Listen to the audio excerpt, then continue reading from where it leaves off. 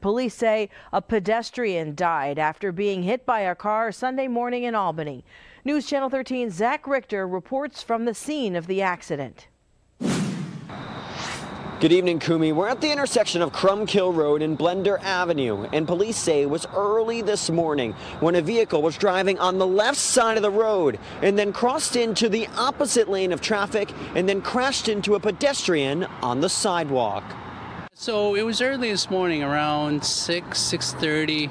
I heard a lot of sirens, police cars, ambulance. Albany police responded to the scene at 6:55 Sunday morning after receiving reports of a person being struck by a vehicle. When officers arrived, they found a man with serious injuries, and that man eventually dying at the scene.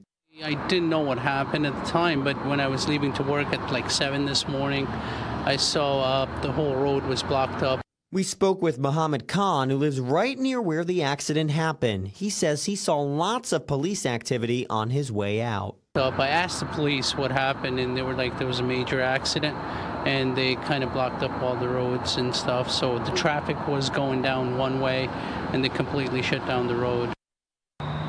Albany police have identified the victim tonight as 50-year-old Jason Steinberg of Herkimer, and police say that the driver is cooperating with the investigation.